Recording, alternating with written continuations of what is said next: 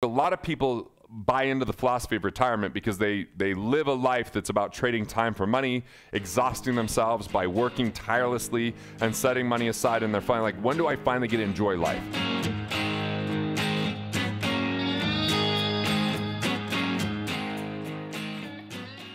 So Brad says, what do you see as the best opportunity on the horizon for your clients? So I'm gonna give a couple different aspects of this. Number one, when we enter economies like this that has a storm of a pandemic, rising interest rates, quantitative easing where we've added 40% money to the money supply, a run up on residential real estate as people were like, trying to take advantage of low interest rates, I think the biggest opportunity is people are going to be in a distressed situation. People right now are over leveraged and over committed and underpaid in a lot of ways, and as inflation creeps in and starts to make life a little bit more complicated, the biggest opportunity is to help those people that are struggling.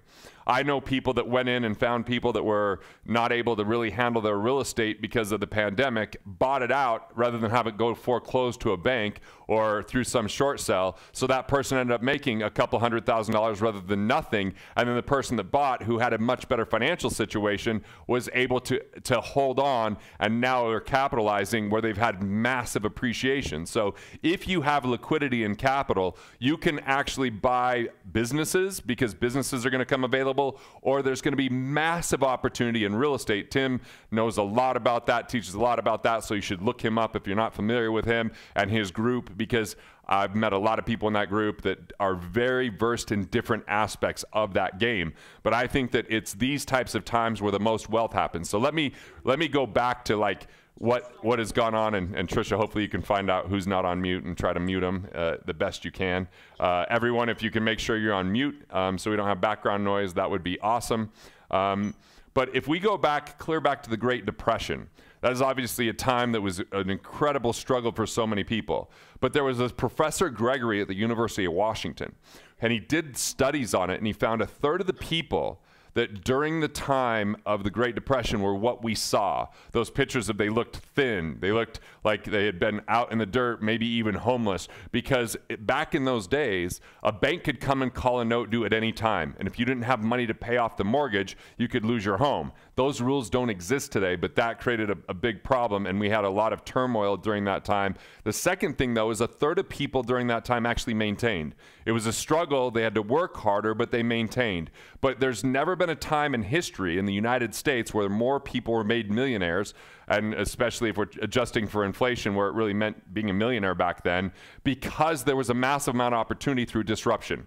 Disruption means when there's more chaos, there's more people looking for leadership. There's more people needing help to either be bailed out, and we don't want the government to do that because that comes at the expense of inflation and a whole lot of inefficiency. But if you as an individual can go in there and say, with this distress, a lot of businesses are going to change hands. A lot of those businesses are going to go out of business and just leave behind a customer database so you can pick it up for pennies on the dollar. Other people are going to hold on until they can't make payments anymore. And all of a sudden, what's going to happen to that property? And if you have knowledge around how to improve that property, rent that property out, fix and flip that property. Okay, so a third of the people actually got ahead in the Great Depression. I'm not saying that we're headed for that level of disruption and turmoil, although we are watching some chaos happen with supply chain issues. We're watching, an unprecedented amount of spending over the last 10 years from government spending, so we're over $30 trillion in debt. This kind of stuff creates opportunity for individuals that can really get clear about their investor DNA. What is it that you value? Like, what is it that you're paying attention to and matters to you? I know people that are in real estate because it matters to them to provide housing because they struggled to provide housing for themselves at one time, or they had a family member going to a nursing home and they want a better system, or there's people that just, that's what they like. You've got to figure out what you value. Then second, where do you have competencies? Where can you learn more quickly? Where can you accelerate your value because it's something that interests you? And then finally, what drives you that you're more passionate about? When you look at your values, your competencies, and drivers, that defines who you are as an investor, and you become a better investor knowing your investor DNA, because risk isn't in the investment. It's in you, the investor. So how do you increase your financial IQ in a focused way? Diversification is a strategy that's only really effective for having a way to preserve wealth. Otherwise, it's a distraction and diversification when we're trying to gain wealth and we get involved in things we know nothing about, or we don't understand the outcome of that income, or we neglect cash flow, or we simply set it and forget it and wait for 30 years with a retirement plan hoping it's going to pay off. The rules here are focus on cash flow and look for ways to make money on the buy. Money on the buy means you make money from day one because of that distress, and you take that load off someone who can't handle it because it's not part of their investor DNA, or because they don't have the cash management or the know-how. There is massive opportunity coming. I know I'm interrupting, but it's because if you go to garrettgunderson.com/quiz, you can figure out your money persona. When you know your money persona, you'll be able to make better choices when it comes to your finances, understand where you've made mistakes and missteps and what was the psychology behind that, and really improve how you view money and how you work with other people with different money personas. So Garrett Gunderson/quiz, no charge, discover your results, and go ahead and comment and let us know what it was. The second question is, if you had a limited network and wanted to recruit financial backers for a 2-year-old hard money business, what would your process be? Well, Brad, I would just join Legacy. They have people talk all the time about that specific thing, on how to, garner investors and things like that, and they've had amazing panels on that. Are there more comedy shows in the future? Yeah. On our website, we've now updated that as of today. We've got basically 2 a month coming out for the next several months. You'll hear from us more in the future with all those details. Monica says, please offer your thoughts regarding pre-retirement in 2 years, financial planning strategy in today's market. All right, so first off, let's talk about retirement for a minute. Like, a lot of people buy into the philosophy of retirement because they live a life that's about trading time for money, exhausting themselves by working tirelessly and setting money aside, and they're finally like, when do I finally get to enjoy life? What would happen if you could enjoy life along the way and have your financial freedom be an extension of a life well lived? If quality of life was at the forefront because you invested in yourself, in your skill sets, and that quality of life so that you had a different level of energy than someone like my dad who worked as a coal miner, that is ridiculous work that you want to retire from. So instead of thinking about retirement, I want to reframe this into financial independence. And when I talk about financial independence, it's different than financial freedom. Financial freedom is a state of mind where money is no longer the primary reason or excuse for doing or not doing something. I'll repeat that. Financial freedom is a state of mind where money is not your primary reason or excuse for doing or not doing something. It's a consideration, just not the consideration. When you're financially free, you think value first, cost and economics second, and price third. Let me make a distinction. Price is what we pay, cost is our economic impact.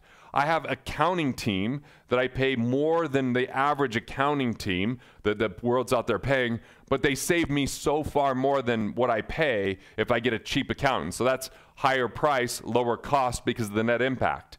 And Tim, before we started this, he was talking about having amazing employees means maybe you pay more for that employee, but they produce so much more because IBM did a study that an A-teamer is 5,200% more productive than a B-teamer. So yes, higher price, but higher output on the net. So price, cost, value. People who are financially free consider value first, economic cost second, and price third. People not financially free focus on price and price alone and miss out on investments and opportunity and the right type of lifestyle. So financial independence, on the other hand, is kind of the overarching goal, which will help you regardless of where your phase is, retirement, pre-retirement, or far pre-retirement.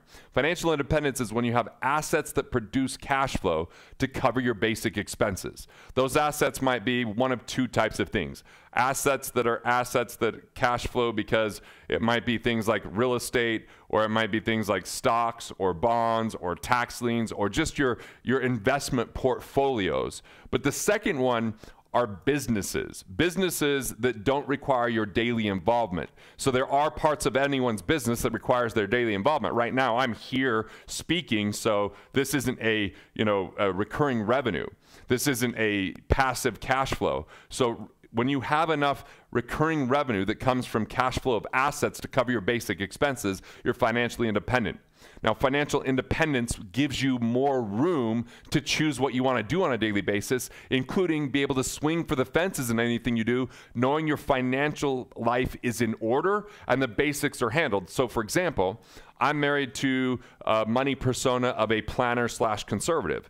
My wife always wants to know, do we have enough money in the bank? Do we have enough savings and stability? What's our plan for the future? And as soon as we were financially independent, where we have enough cash flow coming in that if I take a month off, which I'm going to be off for the next 3 weeks, well, she knows that all the bills are covered even if I don't go into work. That's financial independence, which means she's one of the biggest cheerleaders of the work I do when I say, hey, I'm 40, I should start doing comedy, even though I've been in finance for a quarter of a century. She's like, cool. Now, if I said that 20 years ago, she'd be like, you're definitely not as funny as you think you are. We are not going to make a living off that because I know people, she says hurtful things like her friend's funnier than me. I'm like, babe, do you even know where my heart is and what I do for a living? But you see the difference of financial independence is, so here's the formula, regardless of where you're at, to enhance and improve your financial independence and solidify it. First things first, plug your financial leaks. The 4 areas to plug financial leaks: IRS, a lot of people tip the government. Number 2, interest. A lot of people haven't renegotiated their interest rates, or they haven't restructured their loans, or even reallocated their funds. I know people that have underperforming investments, and yet they have high interest rate loans that if they cash out that investment and pay off a high interest rate loan, it improves cash flow. The third thing to keeping more of what you make, plugging financial leaks, is investments. There's a lot of hidden fees, and you have to become a financial detective to discover those fees and remove them, so there's less drag on your investments. You end up with more money in the future. And the fourth I is insurance. Insurance, a lot of people have duplicate coverages or improper structure, and they're paying the highest cost of insurance for the first dollars that they buy because they're insuring inconsequential things instead of just the catastrophic. So the IRS, interest, investments, and insurance help you keep more of what you make without cutting back. So this isn't budgeting, this is efficiency. The second step is to engineer wealth. What is your monthly expenses? Let's reverse engineer and see what kind of cash flow your assets have to produce to cover that. Is it acquiring new assets to create that cash flow? Is it paying off loans? It depends on who you are and what your investment opportunities are.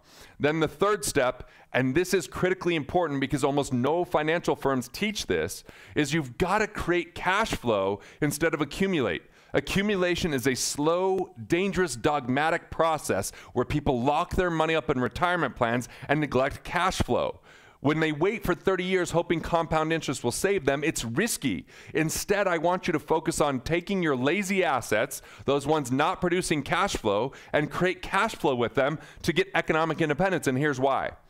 When most people are trained to do finance, it's earn money and take 10% of the money and invest it to get 10%. But in this kind of economy, stocks and bonds and the things that are out of our control that we hand to Wall Street are very unpredictable and unlikely to create a 10% return. So saving 10% of your money and watching it go down by 10% is infuriating. It's frustrating, and it can have people become mentally, detrimental to the mindset because it invites scarcity. So instead of taking 10% and trying to earn 10%, I want you to create 100% of your expenses coming from assets so that 100% of your active income can build more assets. That's a 10 times advantage. So this is the key: accelerating investment income and becoming a cash flow investor. So first, plug your leaks. Second, engineer your wealth. Third, accelerate your investment income. And fourth, it's about investing back into yourself. Become a better investor by knowing your investor DNA. Invest in your business to grow the output of that because you're making more money by hiring the right people, by adding the right processes and technology, and whatever tweaks help you to scale that revenue. Whether you're an entrepreneur working in an organization and looking for upside potential, or whether you're an entrepreneur because you own something. And as an investor, we're all entrepreneurs if we're looking for actively engaging to create more recurring revenue. Now, the fifth one is to make life count. Rather than wait for one day someday and retire, enjoy life along the way. Build time for yourself. Be willing to invest into recreation, rejuvenation, be able to have a hobby so that you're not exhausting yourself. If you exhaust yourself, you'll have less to give. And this is really where it's a struggle because of what society's trained us on. Society tells us, work hard and you'll get results. But hard work with the wrong philosophy decimates energy, destroys relationships because you don't have time for them, and you end up a lesser version of who you are.